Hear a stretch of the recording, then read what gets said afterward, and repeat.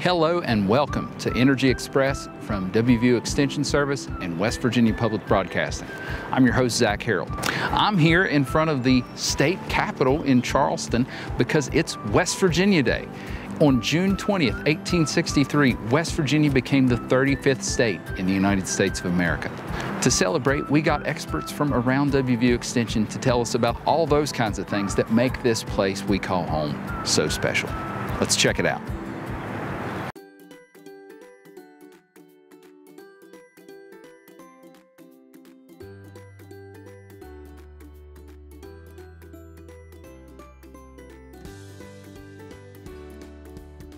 Hello, my name is Lewis Honecker and I'm a WVU Extension Agent for 4-H Youth Development. I'm here in Wheeling, West Virginia on this very special day. You do know why today is special, right? It's June 20th. That means it's West Virginia Day. West Virginia Day is the day we celebrate as West Virginia's birthday. On June 20th, 1863, President Abraham Lincoln proclaimed that West Virginia would become the 35th state of the Union. The building behind me is known as West Virginia Independence Hall. This is the building where many meetings were held to discuss the idea of West Virginia becoming its own state. Also known as the Old Custom House, this building is often mistaken as our state's first Capitol building. That's right, the first capital of West Virginia was Wheeling. It's only fitting. We were the birthplace of the state. The first state capitol building was actually this building here. This building served as our state capitol for a total of 7 years, from 1863 to 1870. But in 1869, the state legislature decided that the state capitol should be more centrally located. Obviously, Wheeling is not near the middle of the state. So in 1870, the state capitol was moved to Charleston. The state records were moved from this building down to the waterfront. They were loaded on a steamboat named the Mountain Boy, and they were floated down the Ohio River and up the Kanawha River to Charleston. Why did they use a boat? Well, because they didn't have state roads back then. The easiest way to get to Charleston from Wheeling was by boat. After just a few years of being in Charleston, the state capitol was moved back to Wheeling. In 1875, the legislature decided to move the state capitol back to Wheeling. So they again loaded all the state records up on a boat, and they floated down the Kanawha River and up the Ohio. The city of Wheeling had agreed to build a new state capitol building. However, that building was not done, so again, just temporarily, this building was again used as the state capitol until the new building was built. That new building was just a couple blocks away from here. The state capital of West Virginia is Charleston. But did you know that the people actually voted on Charleston? In 1877, the state government held an election to decide where the state capitol should be permanently. The people had three choices: Charleston, Clarksburg, and Martinsburg. And guess who won? Martinsburg. Just kidding. Charleston was the winner. With over 41,000 votes, the city of Charleston was permanently elected our state capital.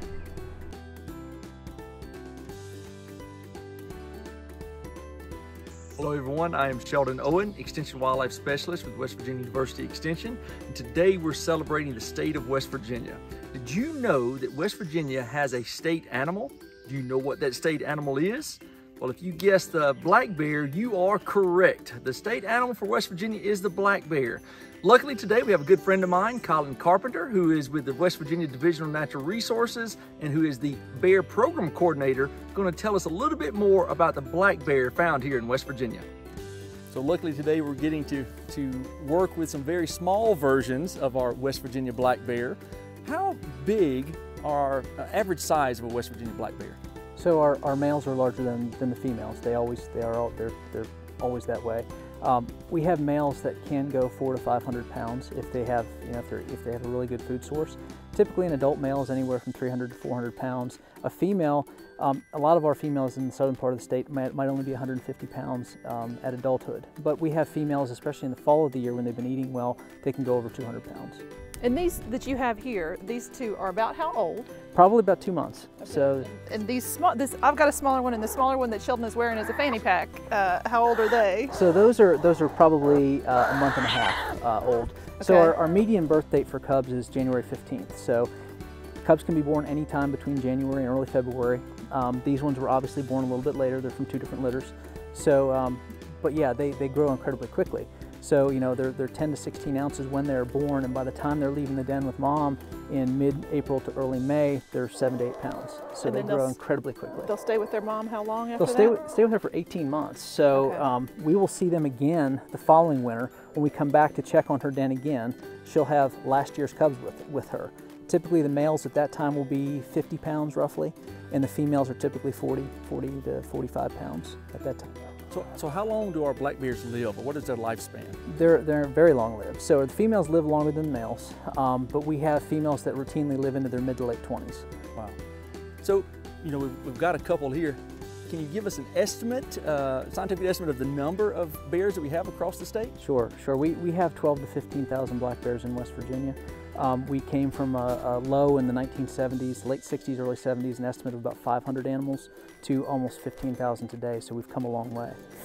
So bears are pretty much statewide across the state, and you know, when we're going out hiking or playing in the woods, and we encourage you to do that, that's something we want to do, we need to be bear aware. We know that they're out there. So what are some of the steps we can take to be safe out in the woods? The best thing to do is let that bear know you're there. A lot of times, you know, a bear is going about its day foraging. That's what they spend the bulk of their time doing. They're looking for food. So if you come upon one another, you need to let that bear know that you're there.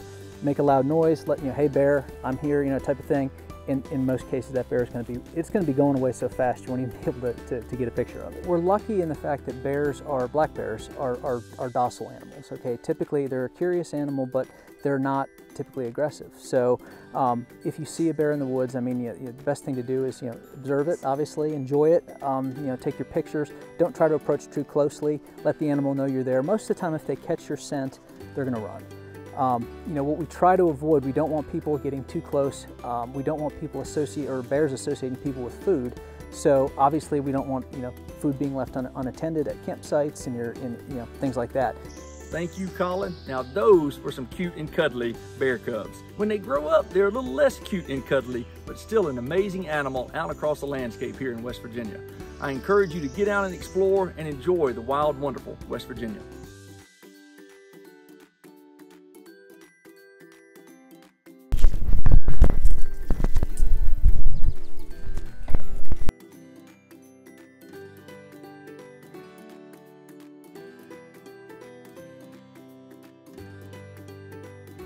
All right, Jim, you pulled this one out of a locked box, so it makes me think this is a venomous snake. Exactly. So what do we have? You can see this, right? The long hook. I didn't grab him. This is our timber rattlesnake. This is probably the most venomous snake in West Virginia. It's interesting because there's over 20 different kinds of rattlesnakes in North America, and we only have one, and that's the timber rattlesnake. He has a rattle on the end of his tail, and he'll rattle sometimes. I'm trying to get him to rattle. When he rattles, he shakes his tail about 50 times every second, which is unbelievably fast. And we have no idea how an animal can control his muscles like that. But all rattlesnakes, the last couple inches of their tail will be black. That's why they're also called velvet tails. And some rattlesnakes are almost completely black. Some are almost completely yellow, but they'll have this characteristic markings up and down their whole body. Now him, you can kind of see he does have more of a skinnier neck, more of a triangular shaped head, but still you kind of have to be careful. You don't just want to look at the shape of his head. All rattlesnakes, even babies that are born, will have one little button, one little rattle on the end of its tail. And as they grow, they shed, and every time they shed, their tail will grow one more segment. So if you count those, it's not how old the snake is, it's just how many times he shed his skin. It's interesting too, because rattlesnakes can't hear their rattle. They don't hear like we do. They don't have those external ear openings like we do. They don't have eardrums. They kind of feel through their belly and through their jaw, so they can feel the vibrations. He's pretty easygoing, like any rattlesnakes. They're not going to bother you unless you bother them. So again, just being snake aware while we're outdoors and we're seeing these snakes, pay attention to where we are, where we're stepping, where we're sitting, what type of vegetation we're walking through. Another idea would be wear good closed-toed shoes or long pants and boots. Any kind of boots, because if you know where there are going to be rattlesnakes, and these guys are usually found higher up in the mountains, lots of rocks, kind of scattered sunlight on the forest floor. If you think there might be rattlesnakes there, be extra careful. You can get snake leggings, you can get snake chaps, you can get snake boots, or just wear some good leather shoes, and the snake fangs won't be able to go through that, leather. And most of the times when people are bit, they're doing something they shouldn't be doing. They're stepping on the snake, they see it there, they're trying to kill it, they try to pin down the snake's head to try to grab it behind its head. So if you do hear one, be extra careful, just walk around it and you'll be fine.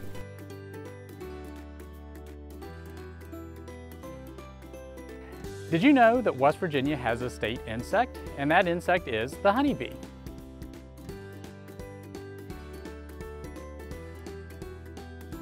Most people know of honeybees and they think of a food that they produce for us. You know what that is? Honey. But they're also really important for other food crops. Honeybees are responsible for pollinating a lot of food that we like to eat. A couple of examples: apples, watermelon. A really fun pollination piece is almonds. Any of you like to eat almonds? California produces between 75 and 80% of the almonds produced worldwide on an annual basis. And all of those flowers and almonds have to be pollinated. So it takes around 2 million or a little under 2 million hives of honeybees every year in California during the month of February to pollinate all of the almond trees. In the United States, there's about 2.7 million hives of honeybees, so that's almost 2/3 of the bees across the country that are trucked into California every year for that pollination process, including bees from West Virginia are trucked clear out for the almond pollination. In a hive of bees, you will actually find 3 different classes of honeybees. One is the queen. Everybody's heard of the queen bee? That queen bee is really important for the hive. Her primary job that everybody recognizes is laying eggs. And she can lay up to 2,000 eggs per day. And she is actually that mother of all of the bees in the hive. So if you look at these hives here, you can see lots of bees flying in and out. That one queen bee that's in this hive is going to be the mother to all of those bees. The second class of bees in the hive is the worker bees. The worker bees are the bees that do all of the work.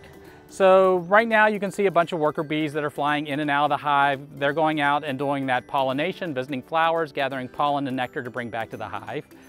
And they also do all the work in the hive, caring for all of those eggs that are laid up through until they become adult bees, and feeding the queen and taking care of her. The third class of bees is the drones. They're the male bees. They spend a lot of time just hanging out in the hive, and their primary job is to mate with the queen. Now, one of the other neat things with a hive is in here, this hive, this is a smaller hive that was just started this year. It probably has somewhere around 15 to 20,000 bees in it. A full hive can get up to 50,000 bees in one hive.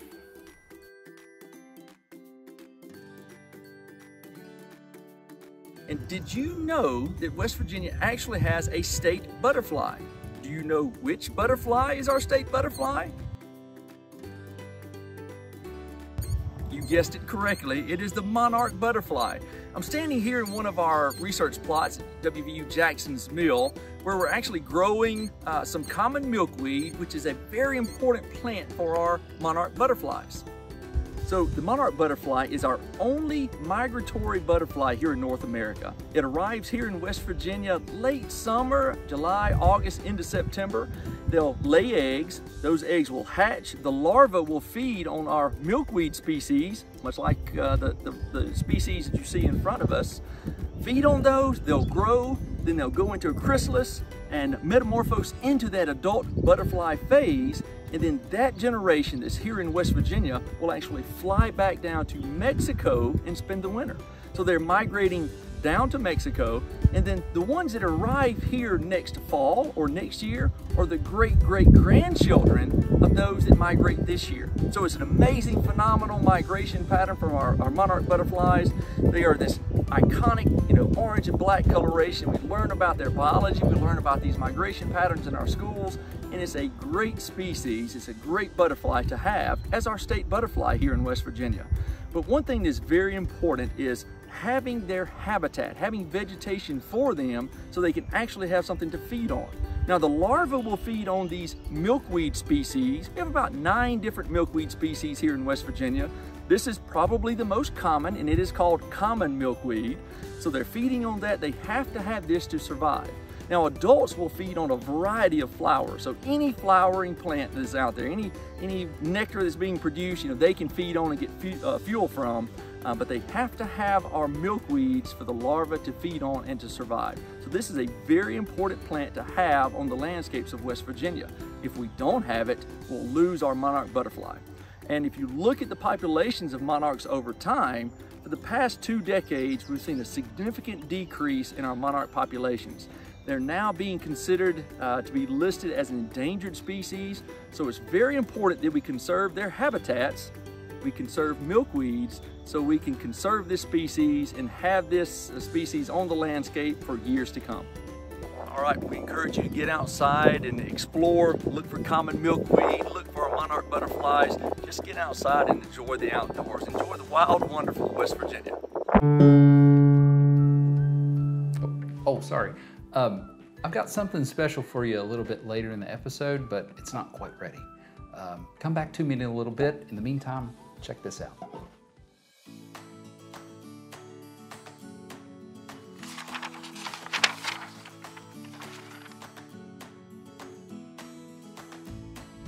Today's read aloud is Wemberly Worried by Kevin Hanks.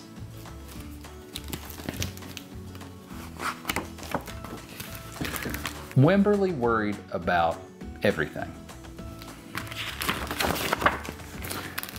Big things, I wanted to make sure you were still here. Little things, and things in between. Mama, what if I shrink? Wemberly worried in the morning, she worried at night, and she worried throughout the day. You worry too much, said her mother. When you worry, I worry, said her father. Worry, worry, worry, said her grandmother. Too much worry. Grandma's sweatshirt says, go with the flow. At home, Wemberly worried about the tree in the front yard. What if it falls on our house? And the crack in the living room wall. What if it gets bigger and something comes out of it? And the noise the radiators made. What if there's a snake inside? At the playground, Wemberly worried about the chains on the swings and the bolts on the slide and the bars on the jungle gym. Too rusty, too loose, too high. And always she worried about her doll, Petal. Shouldn't Petal have a car seat too? Petal's lost forever. I found her, sweetie. I'll wait for you, Petal. Don't worry, said her mother. Don't worry, said her father. But Wemberly worried.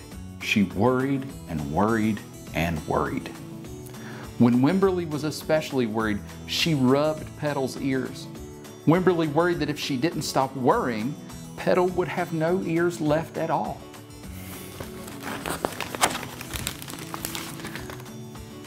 On her birthday, Wemberly worried that no one would come to her party.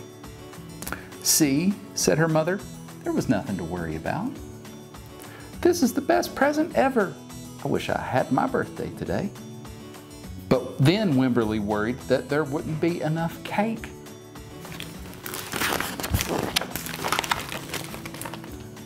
On Halloween, Wemberly worried that there would be too many butterflies in the neighborhood parade. See, said her father, there was nothing to worry about. But then Wemberly worried because she was the only one. You worry too much, said her mother. When you worry, I worry, said her father. Worry, worry, worry, said her grandmother. Too much worry. Soon, Wemberly had a new worry, school. Wemberly worried about the start of school more than anything she had ever worried about before. I loved school. By the time the first day arrived, Wemberly had a long list of worries. What if no one else has spots? What if no one else wears stripes? What if no one else brings a doll? What if the teacher is mean? What if the room smells bad? What if they make fun of my name? What if I can't find the bathroom? What if I hate the snack? What if I have to cry? Don't worry, said her mother. Don't worry, said her father. But Wemberly worried. She worried and worried and worried. She worried all the way there.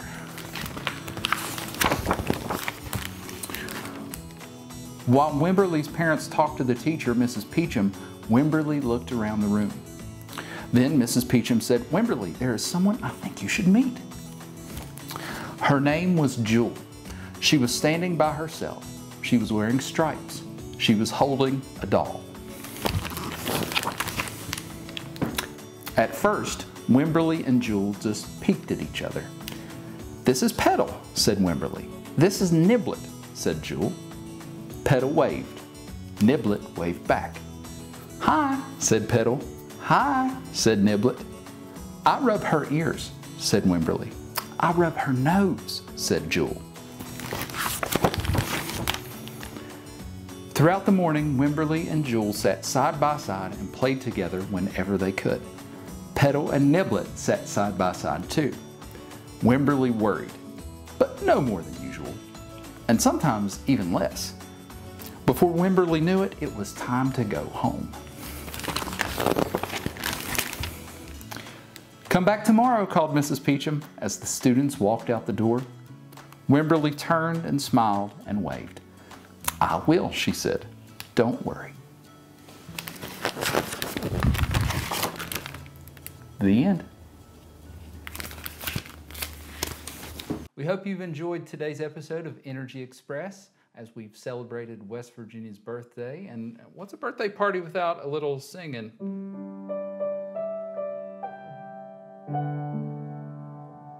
No, I think I know a better song, hold on, but I'll need a different instrument.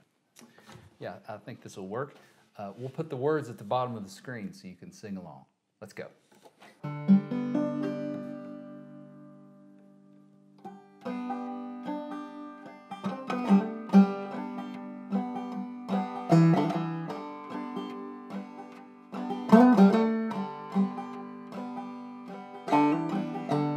Almost heaven, West Virginia, Blue Ridge Mountain, Shenandoah River. Life is old there, older than the trees, younger than the mountains, blowing like a breeze. Country roads, take me home to the place I belong. West Virginia, Mountain Mama, take me home. Country roads,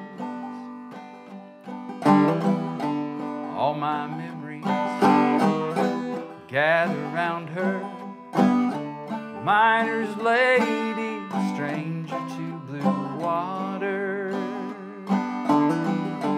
dark and dusty, painted on the sky, misty taste of moonshine, teardrops in my eyes. Country road, take me home to the place I belong. West Virginia, Mountain Mama, take me home. Country roads, I hear a voice in the morning hour. She calls me. Radio reminds of my home far away, and driving down the road I get a feeling that I should have been home yesterday. Yesterday, country roads, take me home to the place I belong, West Virginia, mountain mama, take me home, country roads, take me home, country roads. See you back here tomorrow.